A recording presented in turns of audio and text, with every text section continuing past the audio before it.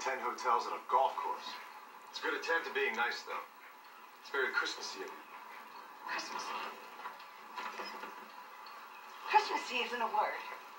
Well, look, as much as I'd love to stick around and get an English lesson from you, I got to finish getting this tree ready for the fundraiser.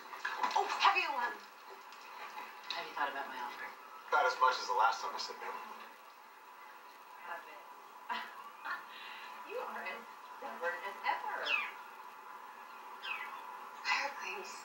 We're talking about the kind of money that could take care of you, your mother, and your brother for the rest of your lives. A mermaid for Christmas. And then you can buy any old rotten bar you like. Kind of like the old round bar that I have.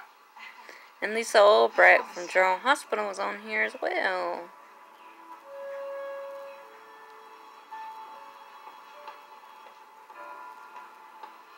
Pardon me, common townsperson. Do you know that man over there? Standing on that ship talking to that angry-looking mortal woman. That's Travis Hunter, and the woman he's talking to is my boss. She's the mayor of Cocoa Bay.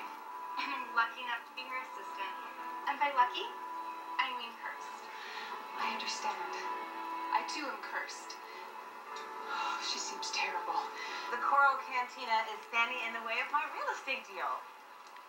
Oh, just forgot. I brought you an early Christmas gift. Just make sure you look at the date on the paperwork. You have until the 24th to pay the loan. Otherwise, I'm going to get what I want anyway. Travis, I'm offering you an opportunity to walk away with some real money. Vanessa would want you to do it. Don't. Don't go there with me.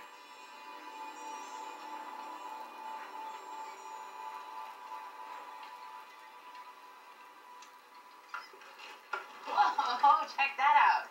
Extra Chloe? just the way you like it. Tacky. Listen, Travis Hunter is many things, but tacky is not one of them.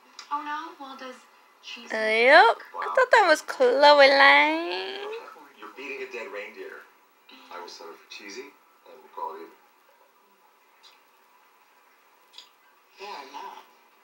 Are you sure that you want to do this? Do what? You know what I'm talking about. Of course I do. I'm your wife. I know everything. Vanessa, honey, I'm being serious. Yeah, and I'm being serious too. I just need everything to be normal right now. And our normal just happens to involve buckets of quality cheese. The doctor said that... No, the doctor does not get to tell me how to spend my Christmas.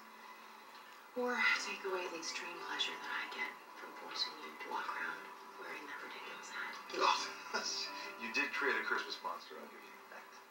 Now, see, you were driving just fine in the cheesy lane. You swerved right over into corny. What?